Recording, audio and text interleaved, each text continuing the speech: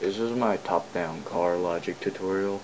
It's my first voiceover, so don't judge me on it.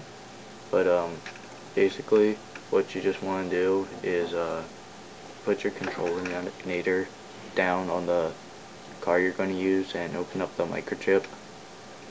And once you have it open, then you want to get an anti-gravity tweaker.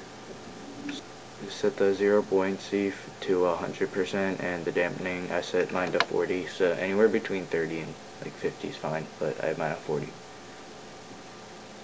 Then you want to get a mover and place it on the microchip and set the left-right speed to 0 and press the D-pad right on the up and down speed so it goes up positively, and I put mine to 10 and I'll make your car go forward. And then for the reverse, I did it half of it, so halfway down, so I put mine on -5 and that'll make it go backwards. So then hook up your accelerate button to the accelerate mover and your reverse button to the decelerate or backwards mover, and close up your microchip. And mine was X and triangle, so, and then it goes forward and backward. Okay, so then you want it to be able to turn. So what you want to do for just basic turning is get an advanced rotator and place it on the microchip of the controllinator, and then set the rotation speed to whatever you want it, and then just take the left analog stick output and connect it to the input of the advanced rotator.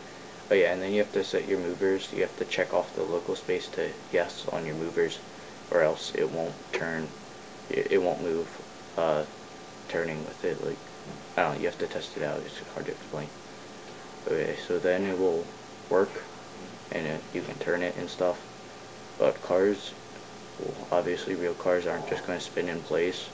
So if you want to fix that, what you have to do is get an XOR switch.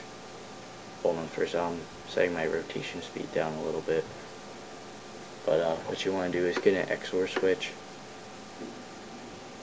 and once you have that out, just place it and attach your accelerate and backwards or reverse button, whatever.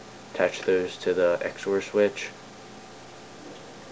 and then get an AND switch, and with the AND switch put the output of the XOR switch, attach that to one of the inputs of the AND switch, and then you take the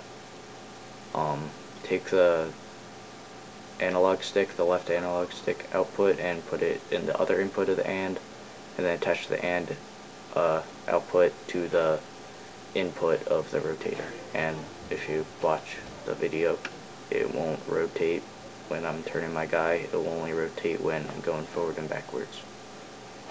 So then if you just want to hook up the lights when you reverse, just take your reverse button and hook it up to the lights. And that part's easy, obviously.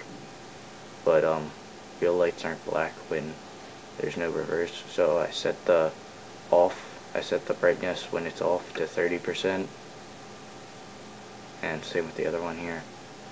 And then just so there's a difference, I changed the brightness to when it's on to 100% on both of them there. I don't think my camera doesn't show it very well, but it lights up brighter. So yeah, that was my basic top-down car logic tutorial.